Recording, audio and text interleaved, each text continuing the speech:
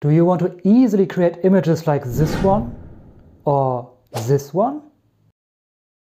Then this video is for you, because I will show you how to use Midjourney for beginners and create your own images step by step.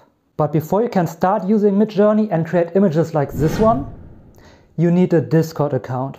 If you already have one, just skip ahead with the timestamps down below. Otherwise, let's jump right into it. First, you go to discord.com. I'll also leave a link to that in the description.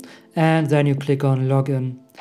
And from this page here, you can click on register and start creating your account. And here just fill out everything. And don't mind the words, they are in German. You can probably tell by my accent that I'm from Germany. Just fill it out and then you can start creating your account.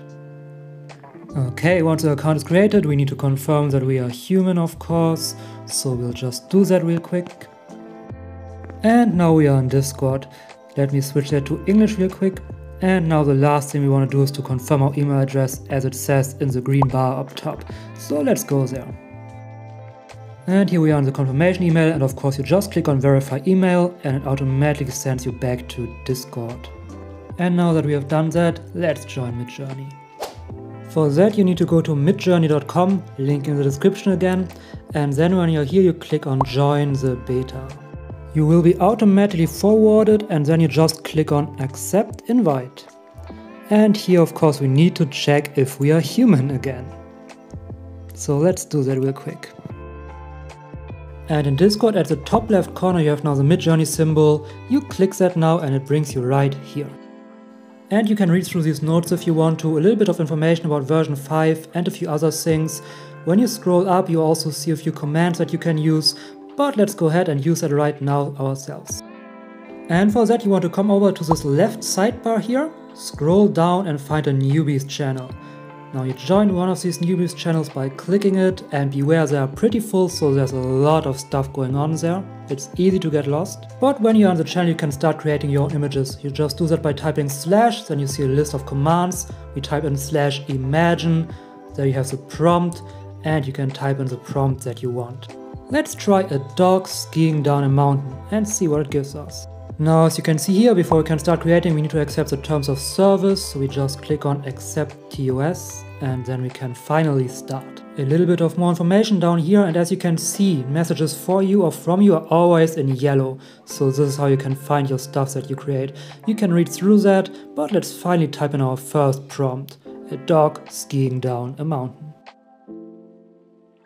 And you can see it is waiting to start. It's quite busy, you can see all the other pictures in here. Alright, now you can see how it slowly starts creating 4 different images, and then you can choose the best one for upscale or make variations. I'll show that to you in just a moment. Okay, when they are done the message gets sent to the bottom, so it's a little bit chaotic. But you can see all the other images. One good thing that you can do is just look at what kind of images you like and see what prompts they used. So you can use some of the keywords for yourself when you make your own images. And as you can see, your message is always in yellow so you can find your images. Let's look at them. Alright, they aren't even that bad. Well, a little bit of funky stuff going on there. I think I really like the fourth image. Now we have the images 1, 2, 3, 4 in that order, and this is important when we look now down here. You can see U1, U2, U3, U4, V1, V2, V3 and V4. This is to either upscale it or to make variations of it. So let's make variations of image 4 and see what it gives us. Okay, we need to scroll down again to find our image. Ah, there it is. Okay, you can see it creates 4 variations. And when it's done, it posts it at the end again. So yeah, there's a lot going on in here. There we go, our 4 variations. And well, I actually think I like the one before that better. But anyway, let's just upscale one of these now. I think I like the third one the most. So you click on U3 and the image gets upscaled, which also takes a while again. As you can see here, upscaling image waiting to start.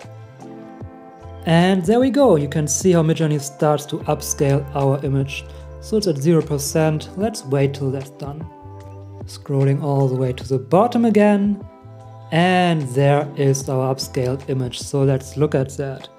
Doesn't look too bad. You can save it by just making a right click and then save picture as. And this is how you can start using Midjourney as a beginner. To create images like this, you'll of course need to refine your prompts a little bit. One tip, as I said, is to just look what other people write, what you like, and then use that.